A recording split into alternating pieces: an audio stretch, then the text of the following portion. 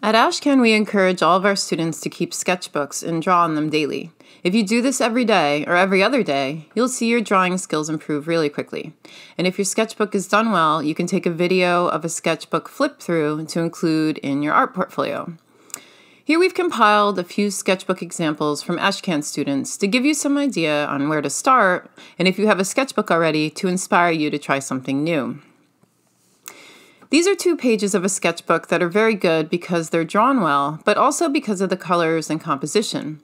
On the left, this student took an object, a Bart Simpson statue, and drew the object 4 different ways with 4 different lighting angles. Then, on the opposite page, they drew a figure from life with the same and similar colors. Here, the student uses the same color palette to draw quick life drawings of the people around them. Admissions counselors look at a lot of art, and they always know if you've drawn from life or from a photograph.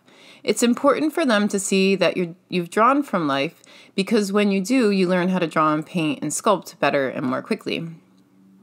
This student took it a step further. First, they painted the sketchbook pages black, which is a great tip. Pages that you messed up on, you can paint over them or cover them with paper or a magazine cutout and draw or paint over them. Drawing a series of hands and feet is a great way to learn to draw because both are very difficult to get right. Get as many details as possible in there. We've had students dedicate entire sketchbooks just to this. You can also use your pet as a model. Do some quick sketches of them in different poses, and you can go back in and add color and other details if you want to. A series of simple portraits of just a subject's face is great to include in your sketchbook. Here the student used a pen for the outline and painted with ink to render the shadow, which looks great. And you can do the full figure too. On the right-hand side, the student drew random shapes with markers and then made faces to fit inside, which can be really fun and it looks really good.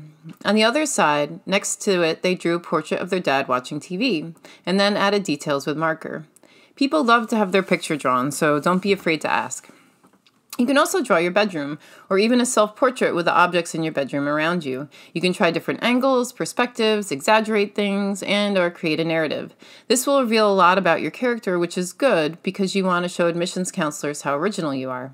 Are you neat or messy? Do you like modern things or things that are vintage or decorative? Do you collect certain things? This is a different student's drawing of their bedroom, which has an opposite feeling because of the red, and the strength of the hand next to it is an interesting juxtaposition. You can imagine the different personalities of this student and this student. It's also great to brainstorm project ideas in your sketchbook. By picking a topic and then drawing your ideas several times small like this, you can figure out the best composition, colors, and direction. People like seeing your creative process. This student brainstormed a different way by coming up with a concept and doing what's called an automatic drawing, just letting one image flow into the next on the page without thinking about it. This is similar where the student made their own organic shapes from their imagination. And this student played around with some pen drawing to design a logo, and they did it in a way where the pages themselves become a nice and interesting design. And this student tried out some characters and ideas for comics. When you're watching Netflix or TV, in your sketchbook, draw the actions and movements of the sports players or actors. Try to catch a series of poses and/or facial expressions and choose a show, sport, or event that you love, and your sincere interest will come through, and it'll make it even more fun. You can ask a family member to help you as well. You can draw them as they do a series of short active poses. The official term for this is gesture drawing. It's drawing the action, form, and pose of a model or figure.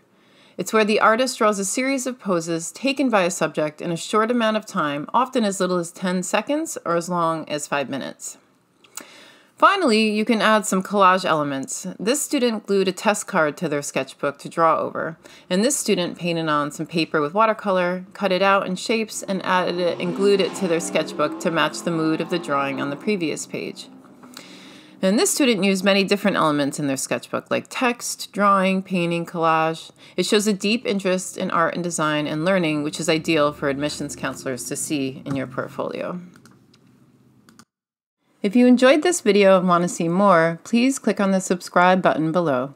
And for more information, visit www.ashcanstudio.com and visit our Instagram page for more portfolio examples.